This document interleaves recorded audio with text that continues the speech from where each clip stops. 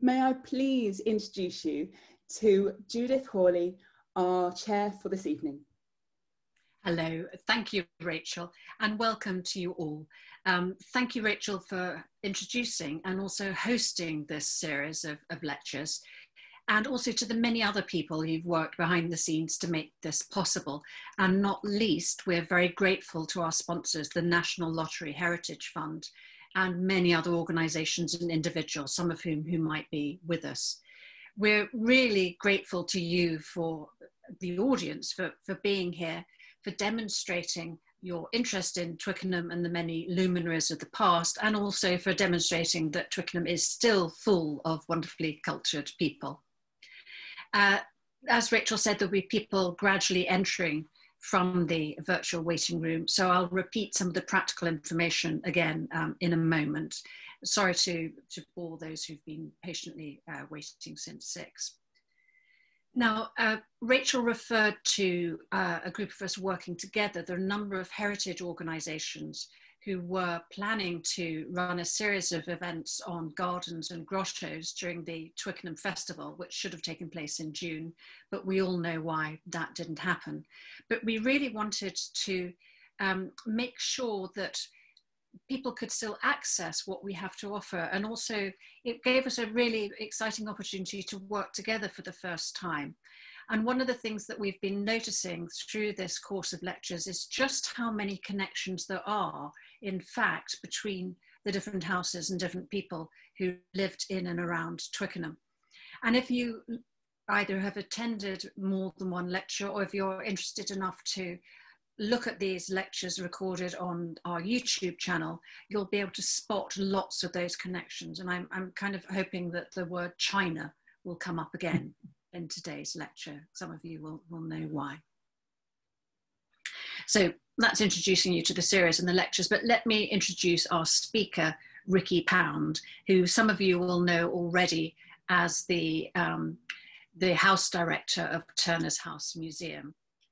In this talk, Ricky will be using his architectural knowledge to share with you the features at Sandicombe Lodge that may have been influenced by Turner's great friend, Sir John Soane. Ricky is familiar with the architecture of this part of the Thames, having previously worked at Chiswick House, Marble Hill House, and Orleans House Gallery. He is, the curator of the Twickenham Luminaries. There are very few places where it seems he hasn't worked. Ricky has a particular interest in the symbolism of architecture, and Sir John Soane remained Ricky's favourite architect. Thank you very much, and over to you, Ricky. I'll switch off my camera now. Thank you very much for that very eloquent introduction. I'm flattered by it. So yes, I'm here today. I'm absolutely thrilled to be here as well, to be part of this collective, and able to advertise this fantastic heritage that we've got in this part of London, particularly down by the river and in this kind of Arcadian Thames environment. So I want to first of all talk a little bit about the 12 principal architectural features that I've picked out here, that I hope by the end of this talk will demonstrate the influence of Sir John Soane on Turner's house, which is quite profound. Now, Turner was a frequent guest to Sir John's house at number 13 Lincoln's Inn Fields at Holborn, and his abode at Pitshanger Manor in Ealing, which Soane owned from 1800 to 1810. Indeed, Turner was one of the only guests allowed to spend the night after receptions hosted there by the Soanes. Soane and Turner also shared a passion for fishing and often went together on the rivers Thames and Brent, or beside the ponds at Pitshanger Manor. It is known that Soane was a keen eel fisherman, whilst Turner liked to fly and float fish. So here we have the familiar front elevation of Turner's house. Another love that bound Turner and Soane together was that of architecture. Indeed, Turner declared that if he could have had his life again, he would have been an architect. His building at Twickenham was his attempt to fulfil this dream and design a rural retreat for himself and his father, whom he affectionately called Old Dad. Turner had a lifelong interest in architecture, and it was a subject that would feature in many of his paintings, including structures such as churches, bridges, castles, stone circles, ancient temples, coastal fortifications, lighthouses, windmills, industrial architecture, and other such buildings. The subject of light was another consideration that bound Turner and Soane together, as both professors experimented with the effects of light and the emotions it created in the viewer within architecture and painting. And here's a lovely illustration here, an engraving of Isleworth from Turner's Liber Studiorum. So just literally just up the road with the temple there that actually remains today. So here are some of the architectural features I will be talking briefly about, which I said earlier, what I hope to demonstrate will show Soane's influence here at Turner's house. We're going to start off with the triglyphs. So the building of Sandycombe Lodge took place over two distinct periods. Turner bought the land on which the house would eventually be built in 1807, but it was not until 1810 that Turner erected the central freestanding tower. The tower was made of brick and was not covered by render, as was thought pre-conservation. Towards the top of the tower, a band of decoration known as triglyphs runs beneath the sloping roof, creating a symbolic pediment. Now, such pediments were characteristic features of ancient Greek and Roman architecture. In the Renaissance, the pediment was revived and incorporated into domestic buildings, such as those of the architect Andrea Palladio and his assistant, Vincenzo Scamosi, and often featured in, as I say, churches and many of his villas. And this particular one is the most famous of all. It's the Villa Capra or La Rotonda in Italy. Now, three buildings that Turner was familiar with, two of which had very prominent and distinctive pediments with triglyph bands running beneath, were the Greek Doric temples at Piestrum in Italy. Turner visited the site on his Italian trip of 1819 and illustrated them in his Naples, Piestrum and Rome sketchbook, together with a mezzotint from his Little Libus series. Turner had earlier used the existing source to illustrate lecture number 52 of the Temple of Neptune at Piestrum, almost certainly after an engraving by Peronese. Now, Giovanni Battista Peronese was an influential artist and engraver who had extensively illustrated the temple complex after his visit to them in 1777. 15 of 17 of the corpus of drawings were purchased by John Soane at auction in 1817. Soane had visited and surveyed the Greek temples whilst on his grand tour of 1778, and subsequently had cork models built to accompany his Royal Academy lectures and to enable his students to take an alternative grand tour.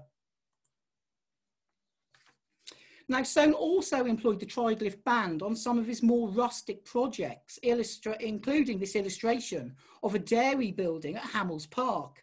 You'll notice that the side of the buildings are curved very distinctively, in a similar manner to that of the extensions of Sandycombe Lodge, which were added to the independent tower around 1813.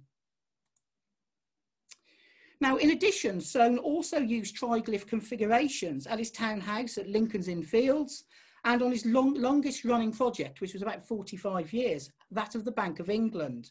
That J.M.W. Turner was familiar with the architecture of the Bank of England is not in question, as it was here that he deposited his money. Now, returning to the main tower, I wanted to concentrate on the Diocletian window, or the semicircular window at the base of the house. Now, the Diocletian window was a feature of Roman architecture. Actually, the term Diocletian comes from the Roman Emperor Diocletian, and was employed by Renaissance architects and popularised by Andrea Palladio and his assistant Vincenzo Scamozzi, and later used by British Neo-Palladians, including William Kent, Henry Flitcroft, Lord Burlington, and the later work of James Gibbs. Locally, Diocletian windows were found at Lord Burlington's house at Chiswick, where 4 were located in the drum of the central hall, as you can see here. Now, in 1788, William Cavendish, the 5th Duke of Devonshire, added 2 wing buildings at Chiswick, both of which provided Diocletian windows at ground floor level to light the basement rooms. And you can just see the one on the right-hand side there. Well, thermal windows were also drawn by Turner, and he also saw them on the ends of the bridge at Richmond, as you can see here, which was built in 1774 to 1777 by architects James Paine and Kenton Coase. Now, Paine was a Neo-Palladian architect, his work highly influenced by the architecture of Richard Boyle and William Kent. In addition, Turner included a thermal window in his lecture diagram number 26 of the interior of the Great Room at Somerset House in London. Now, John Soane also employed the Diocletian window, most famously, I think, in stable blocks, but extensively at the Bank of England, where they appear in the rotunda above recessed arches, and you can see them here. Now, in addition, Soane used a series of thermal windows to light the basement of the waiting court loggia at the Bank of England. And this is where Turner may have got the idea for the semicircular window at Sandycombe Lodge to illuminate the below stairs kitchen.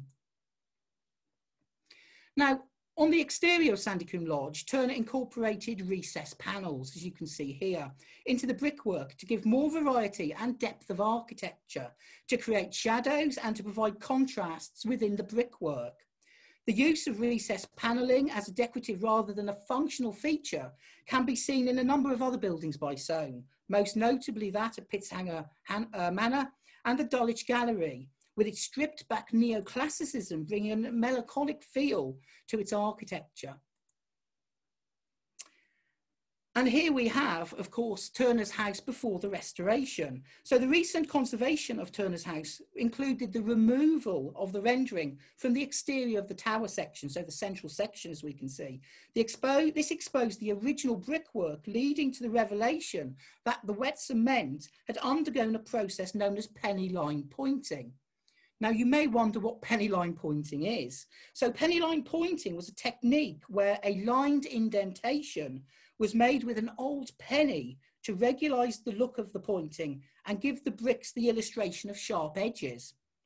The presence of penny line pointing meant that the house was never intended by Turner to be rendered, as there would be little point in applying the render, which was a very time-consuming process, only to cover it up.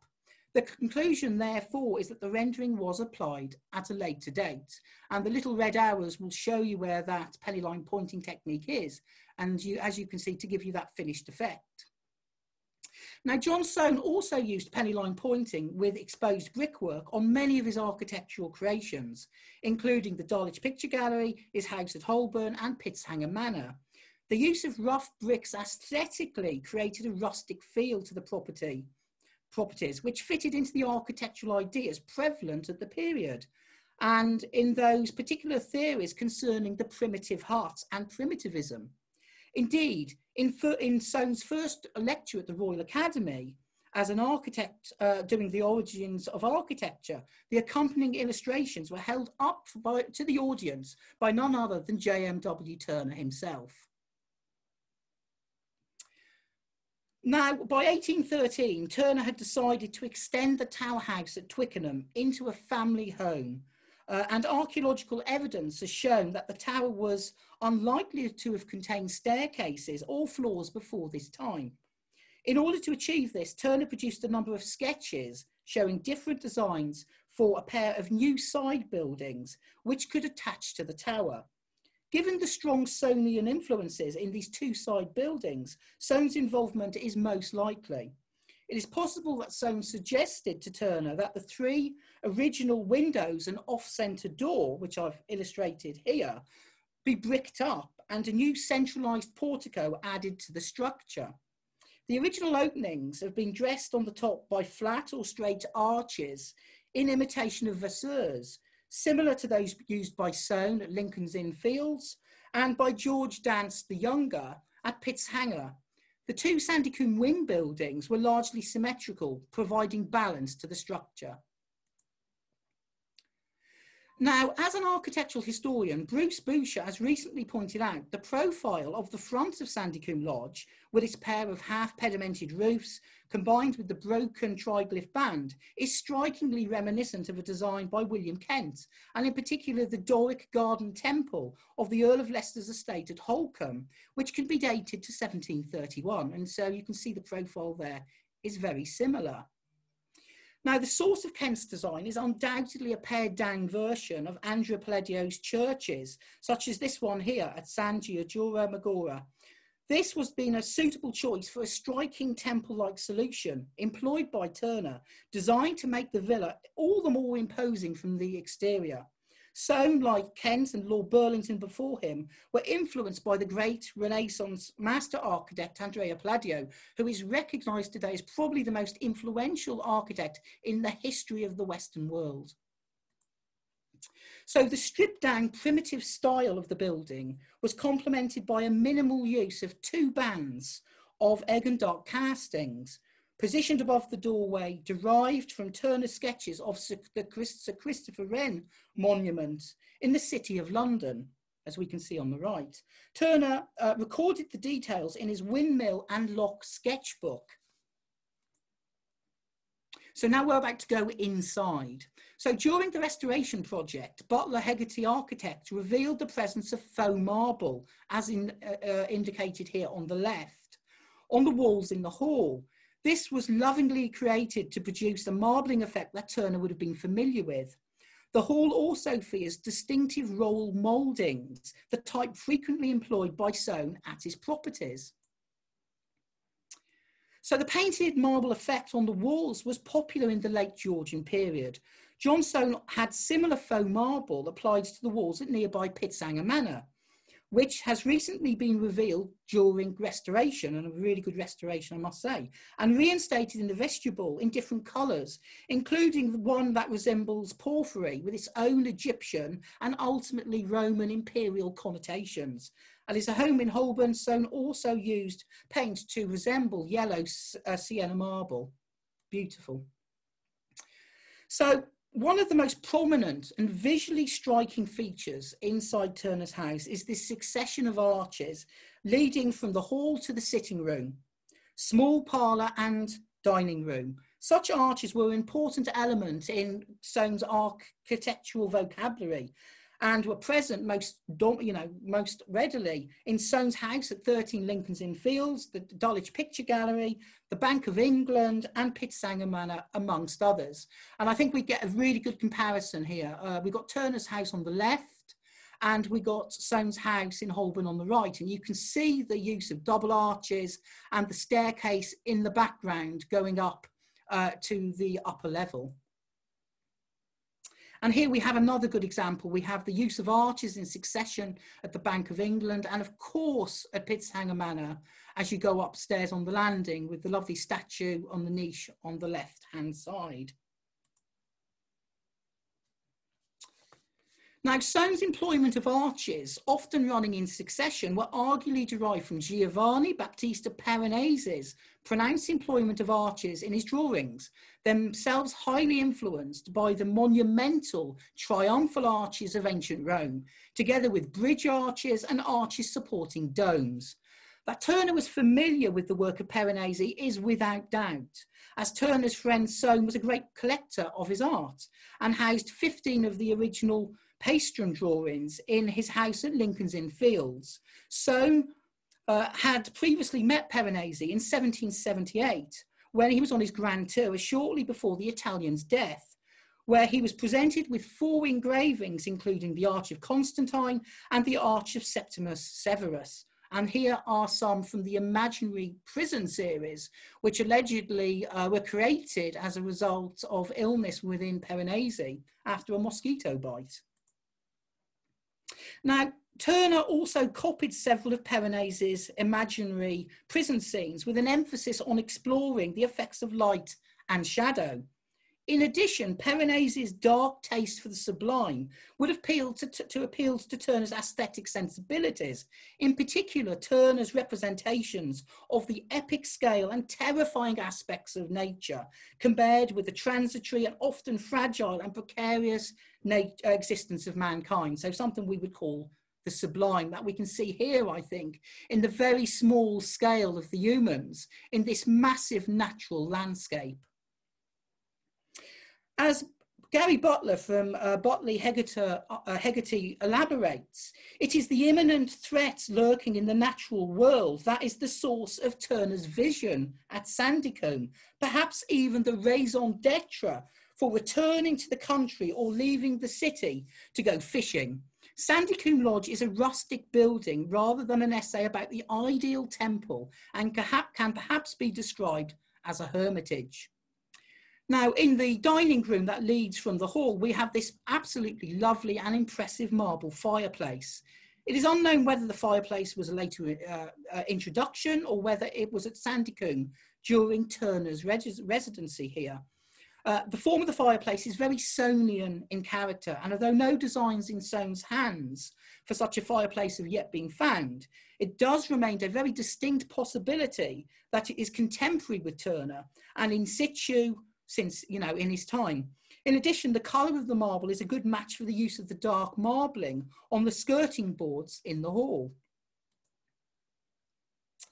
The original mushroom pink colour of the walls in this room were revealed through forensic examination by Helen Hughes and returned to its original colour during the restoration. Although a popular 19th century colour, it is known that Soane also employed the same palette in some of his rooms. So now I want to move on to the very impressive staircase here, something quite unusual to find in a house of this size.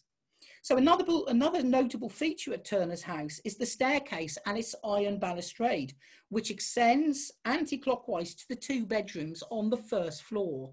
Halfway up on the right is a niche, which in Turner's time could have contained a plaster cast figure of the sun god Apollo, or a Wedgwood urn, or it may have been left unoccupied. The relationship between the staircase, the location of the niche on and its balustrade, reached by walking under a succession of arches from the hall, had a very strong relationship with similar staircases at Soane's house, at particular, of course, number 13 Lincoln's Inn Fields. Such similarities were reinforced with the faux marble decoration on the staircase walls and the lay light positioned immediately above, which we can see here. So spanning the top of the stairs is a shallow wooden elliptical arch, which is also a Soanean feature. The arch is very similar, for instance, to one that appears in J.M.W. Turner's painting, Forum Romanum of 1826, which is framed by a shallow arch and shows the Arch of Titus. Turner painted this view of the Forum specifically for Soane as a reminder of his extensive grand tour and love of classical architecture. Soane used similar shallow arches at Wimpole Hall and Freemasons Hall in London. And here we can see him using it again. In this case, it frames a statue of the Apollo Belvedere, which used to be owned by Lord Burlington before being moved over here slightly later to Soane's museum. So in this slide, the plaster cast model of the Belvedere, but at the Sir John Soane Museum, is displayed against two shallow arches and is framed at the top of the stairs, such as at Turner's house. So there he is. Now, the lay light also illuminates the staircase with its floral motif and has been identified by the glass historian Michael Peover as being contemporary with the building of Sandycombe Lodge. It is similar to glass used at Sir John Soane's home at Lincoln's Inn Fields and would also indicate that Turner used Soane's glass supplier. Now, the floral motif in the lay life at Sandycombe Lodge is a moving work of art. It's something quite extraordinary, in fact, which at certain times of the year is projected onto the base of the walls beneath, depending on the position of the sun. In its earliest period, the house was actually known as Solace Lodge, following the idea of solitude and seclusion, but with also the notion of a temple of the sun, sort of playing on the words invisible or invincible sun. Now, Soane is often referred to as the master of space and light, and used tinted glass of different colours to create combinations with reflective surfaces to refract and reflect light, to create a range of emotions in the viewer, dependent on the time of day and the time of year. This had great similarities to the paintings of Turner, of course, and in particularly those of the later years, where his extensive use of yellow, lack of detail, and the abstract nature of his works were meant to inspire emotions within the viewer that went beyond form and substance. And we've got this lovely illustration here from the crypt at the Dulwich Picture Gallery, just highlighting that. Now, as Gary Butler explains once more, in full control of the exterior, the architect can manipulate light, form, material, and sequential movement to invoke the poetic imagination, and it is here that architecture is most similar to painting. Soane's built work is often described as an architectural analogy to Turner's poetic blend of light and matter. And we can see an example here, 1845, so towards the end of Turner's life, of that use of yellow, the indistinct forms trying to create within the viewer these emotions. Although no designs exist for Turner's house in Soane's hands, his influence at the house is undeniable and particularly strong. Although J.M.W. Turner designed the house, he almost certainly turned to his friend for assistance and advice. That no design in Turner's hand has yet, in Soane's hand has just yet surfaced is not surprising, as both men saw each other regularly, and such designs could have been discussed privately at a number of locations, including at Soane's properties, at the Royal Academy, or on fishing trips. So Sandycombe Lodge is Turner's largest work of art and serves as a monument to Turner's desire to test himself as an architect, and as Sir John Soane's standing as London's leading architect, but ultimately as a testament to the friendship of two of the most brilliant minds of their day. Thank you. And thank you, Ricky. I mean, that was fantastic. I enjoyed that greatly. I learnt so much about Turner and Soane. I'd only really thought of Turner as a painter and as somebody who worked on flat surfaces and with very broad brush strokes, but to find this interest in detail, including the use of a penny to make the kind of mark is just fascinating. We've got a few questions already, but I'm going to, before I take those, I'm going to remind people of how they can ask questions, because some people will have missed the introduction. So sorry to those of you who've heard this about 3 times already. If you would like to ask a question, because you're muted, you can move your cursor on your screen and a row of tools and buttons will appear, and there's a little bubble marked chat. Click on that and you'll have the option of addressing questions either to Rachel Morrison, but it's quicker if you address them to me, and my name is Judith Hawley. And I can see some questions are coming in now, Ricky, so I'm going to read out some. Okay. The first question we had was, I thought, really fascinating, because your talk revealed such a lot about the skills of individuals, but also about the nature of training and professionalism during the period. So our first question was about whether or not there was any formal training for architects during this period. Could Turner actually just have become an architect without undergoing any kind of professional training first? It's a very good question. Obviously, Turner's known for his paintings, and he was very early into the Royal Academy. He was a very early student, and part of that training would have been, part of it would have been architecture. We know, for instance, there were a couple of people that he studied under. I think it goes back to the quote that Turner said, if he could live his life again, he would have been an architect. Now, I think the reason he didn't become an architect is because he thought he could make more money in painting. Right. But with Turner, what is very interesting, he never really goes too far away from architecture. In all of his paintings, even if you could, the scenes of the sea where you've got the boats, they're all man-made boats. You know, it's us interacting with architecture. And I think, you know, this is something that stayed with him and was incredibly intrinsic, in fact, and something that really formed an association with Soane once they finally got to meet. Of course, Soane was a son of a bricklayer, so it was in the bones, as it were. Turner, from a very early age, apart from having that interest in architecture, was drawing architecture. You know, his father was displaying his paintings very early on in his barbers. You know, he was displaying them in the window. So I think for Turner, it was always part and parcel of what he was doing, and never ever really went too far away. You know, in terms of training, as I say, Turner did have some. Obviously, Soane had a lot more. He was studying under dance, of course, and what really set Soane on fire was that time away on the Grand Tour. I think everything can be brought back to what he learnt on that Grand Tour, even though it was cut short because he thought he had commissions in Ireland and come back. I think these two would have absolutely sparked when it comes to architecture. And you know what, Turner was no idiot when it comes to architecture. He studied the books. You know, Soane loaned him books and Turner read them. And Turner had this intrinsic interest in architecture, as he did with many other things, origins of architecture. And of course, when Soane was working on those early lectures for the Royal Academy, Turner was there as well. They were probably working in the same room often and swapping notes. And, you know, and Soane would go to Turner's lectures and Turner would go to Soane's lectures. Although I think Soane's lectures would have been much easier to follow, because Turner was known to, you know, to not be very eloquent, to mumble a lot, and how much you actually got out of those lectures of Turner's is something different. But certainly the idea of perspective as well would have been something that Soane would really have relished and liked to know more about, I think.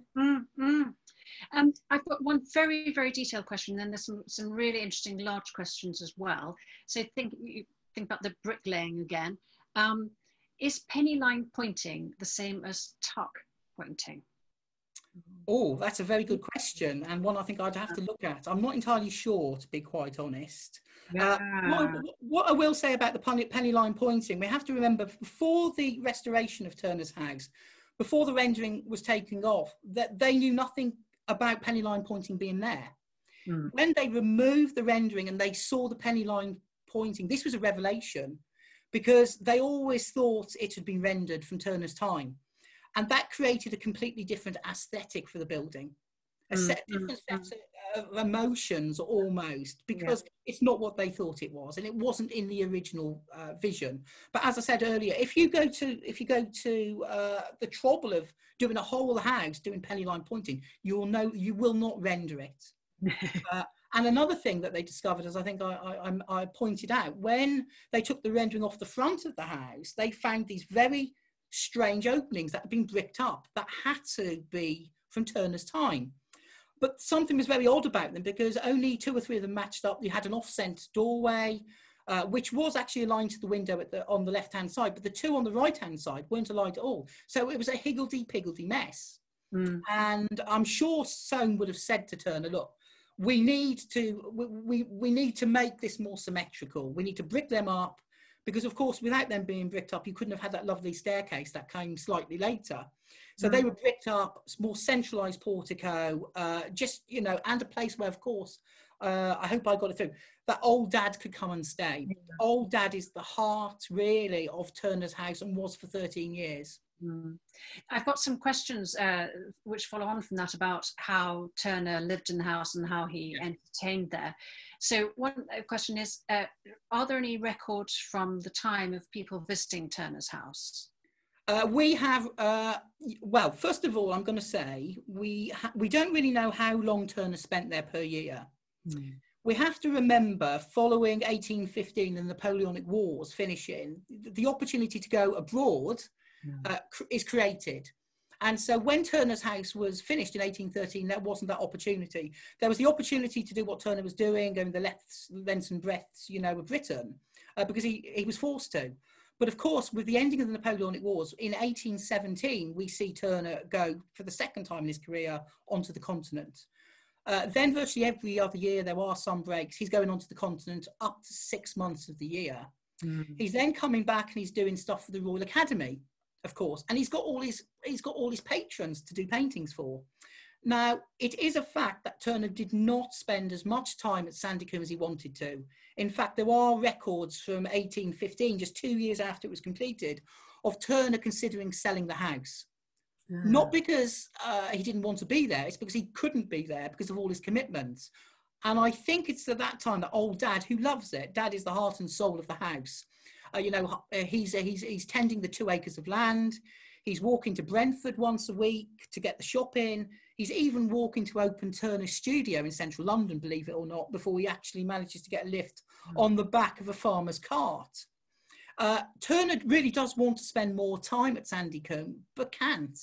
But when he is there, he has a fantastic time. We have records of other members of the Royal Academy. They have picnics, they go on boats, they go up and down the Thames, they go fishing.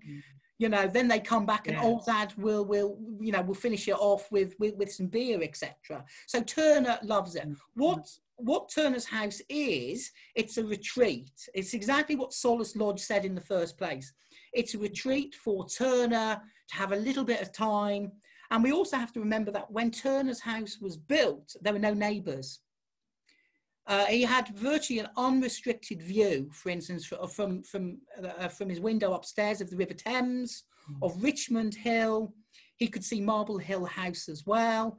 And another reason Turner wanted it there, because of all the Arcadian associations. It was a stone's throw away from Pope's Villa, for instance. And we know, for instance, the weeping willow that surrounded the lakes were actually cuttings that come from the weeping willow tree in the garden. So Pope's one of his heroes. Right. James Thompson is, etc. He's got these views. He wants to be part of the Arcadian Thames, and this is all part and parcel, this retreat.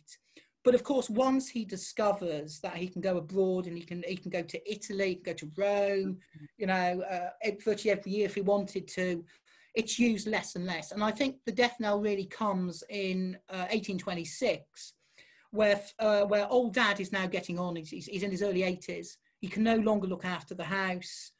We do know, for instance, that Turner is asking people to go and visit old Dad just to make sure he's still okay. Old Dad's health is not good.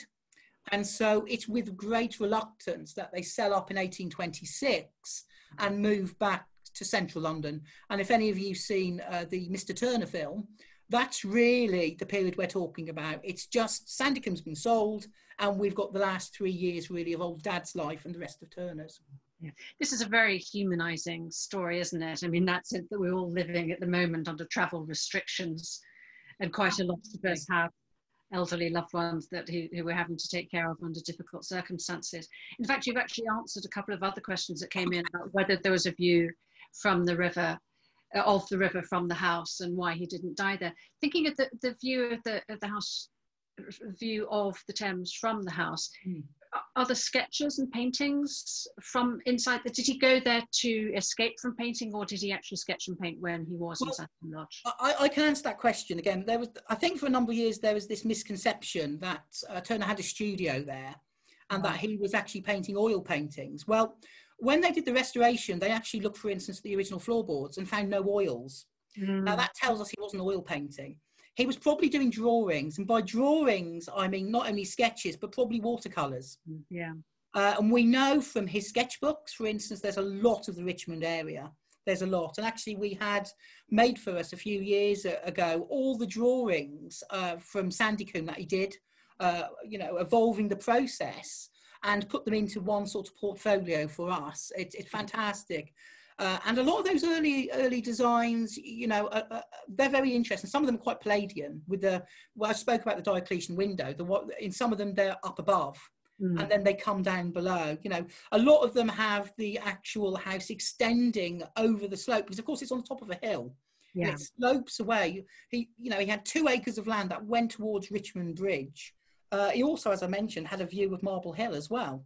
And we've got this lovely recreation today, if you come and visit, of a graphic, which obviously shows where, Marble Hill in the distance, and you've got this hill, you've got this, the lane, etc., etc. And it's quite idyllic. And that all kind of altered, I think, really with the coming of the railways, and land was sold after Turner's time and built up. But, you know, Turner had several areas of land around Twickenham. He had one in St Margaret's, for instance, and he also later bought a plot of land in what would have been sort of old Hounslow Heath. And that was deliberate. And that brings us back to, I think, the idea of legacy. And that, again, is something we see with Soane, having a legacy for when they go. And he wants to build there after his death an old almshouse for decayed artists. So that was his legacy, as well as his paintings. Whereas I suppose Soane's legacy could not be through his sons. It was through his building at Holborn and all the lovely stuff inside it. So it's a tranquil place for Turner to relax, to go fishing as well. As I mentioned, they were big fishermen. You know, they'd fish anywhere and they loved it. And I can just imagine, for instance, Soane and Turner on a boat fishing and talking about the designs. And one of the reasons probably we don't have any designs by Soane, all of the house, is because it would have been discussed over a table, over a beer on a fishing trip. You know, letters don't really exist. There are some between them because they see each other quite regularly, and they are the best of friends. They really are. And that contact tonight. Several people have asked, I mean, you've mentioned this name Solus Lodge and that sense of the sun and the solitude. But why is it called Sandicombe Lodge? Was it always called that? Well, where does that come from? It really comes from Sandicombe Lane and actually the area which is known for sand and gravel. So for hundreds of years, sand and gravel had been, you know, it had been taken out of the ground. And again, if we're looking back at some of the other lectures we've had this week, All Ian's House Gallery, of course, when they demolished the main building, they demolished it for gravel. So these are all kind of sandy, gravelly deposits, and that's where it takes its name. Interestingly, Solus Lodge was only in use for about a year, but I think it is quite telling that, you know, he's associating this with the sun, and I guarantee he's getting up in the morning and he's sketching the sun as it rises, and, you know, he's sketching it as it sets as well. And although we didn't do his oil paintings there, you know, he was doing, I'm almost certain, watercolours and certainly. And can I ask you a bit more about this? And some people have commented on this amazing image of the painting with light and the emotions in things. I was really struck by that phrase you use of a moving work of art, that use of light. But and you talked about the symbolism of architecture. I wondered if you could say something more about the relationship between, on the one hand, this very bright light, or this light that's bright but delicate, and it's kind of moving around and doing things, but also, on the other hand, the darkness and the sublime. And they seem to me to be very powerful things to bring together anyway, but especially in a domestic space. Oh, absolutely. I want to talk first a bit about something I learned the other day, actually. Now, I mentioned the Apollo Belvedere statue in the Soane Museum, and I learnt the other day, and I didn't know this before, that it was deliberately placed under the ley light, and the ley light has got a yellow filter on, so when the sun comes through, it at the back of the Apollo Belvedere actually illuminates, so like a halo. Now it is possible, of course, at Turner's house with the niche, which we don't know what was in the niche, but we do know from the inventory of 1851, when Turner died, of his townhouse, he had a composite bust of Apollo. Now, could it have been that Apollo was in that niche? And as I say, usually around the summer solstice, just after, that floral motif is projected onto the walls, and it's the similar thing. And things about the use of colour, of light and darkness, I often think it's all to do with duality, that one can't really exist without the other. And I think that plays a little bit into some of Turner's ideas. For instance, the one that every great civilization will eventually end, and something new will be born.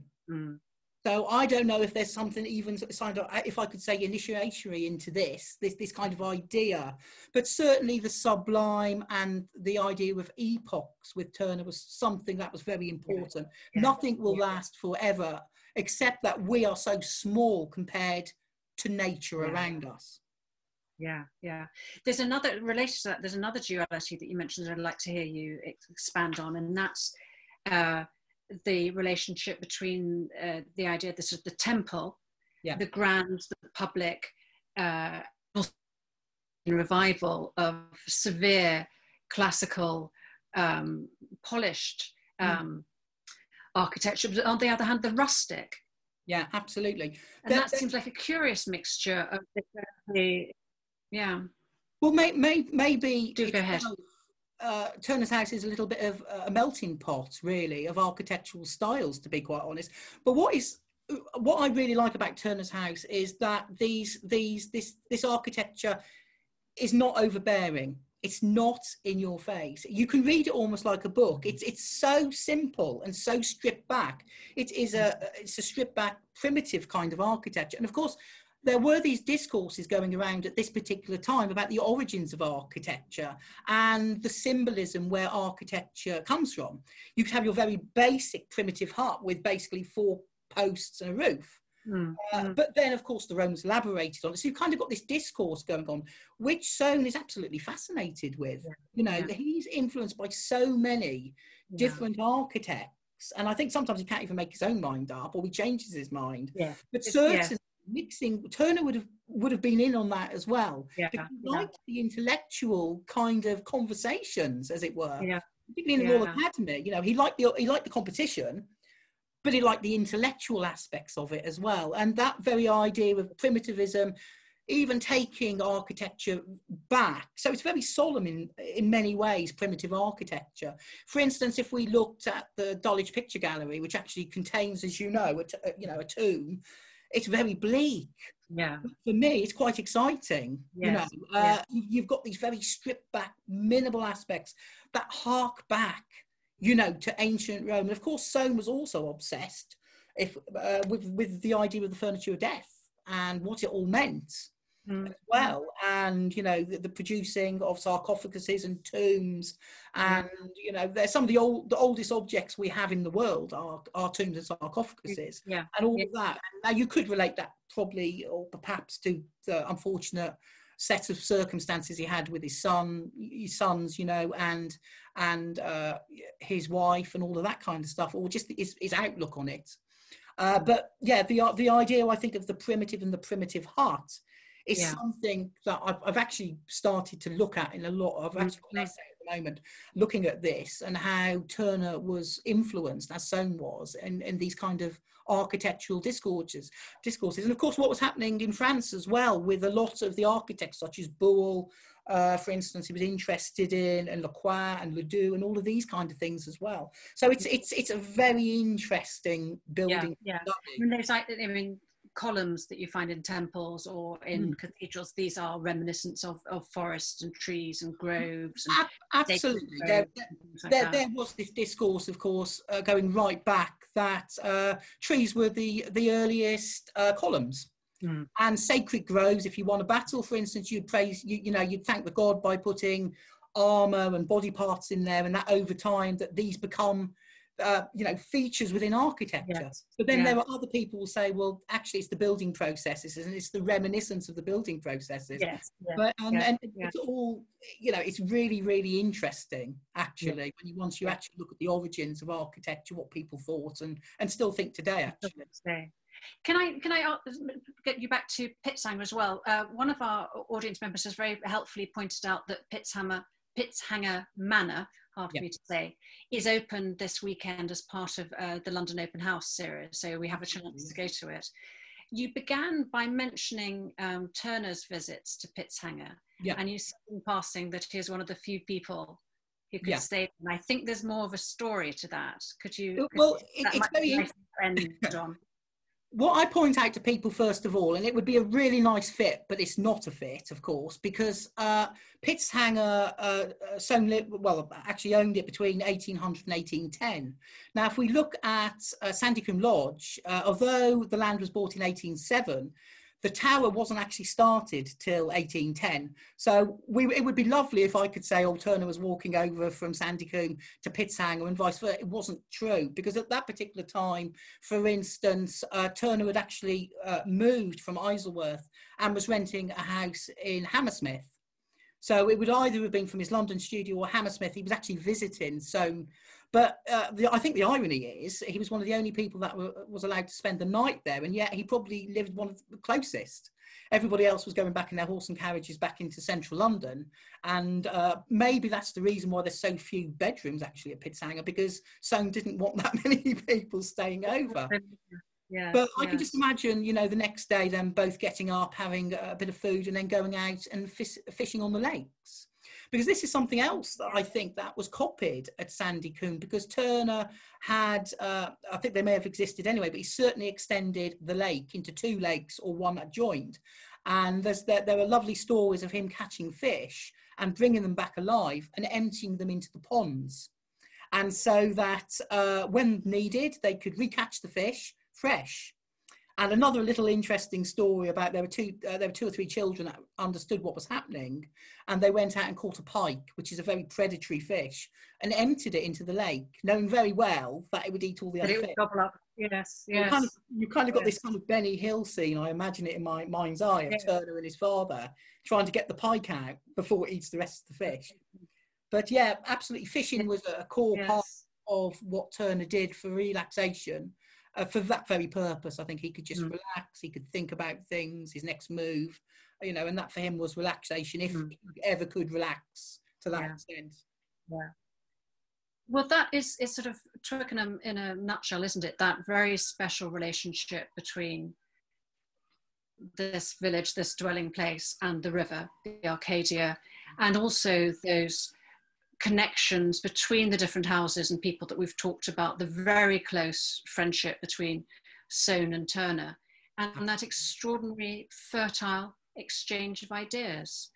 So I want to end on that point, and to thank Ricky so much for an absolutely fascinating talk. There have been some lovely comments in the chat saying how much they've enjoyed your talk. I certainly have, and I wish we could carry on this conversation. We do hope that we'll be able to have other things like this. If you would like to donate, just go to our website and there are donation buttons on every page.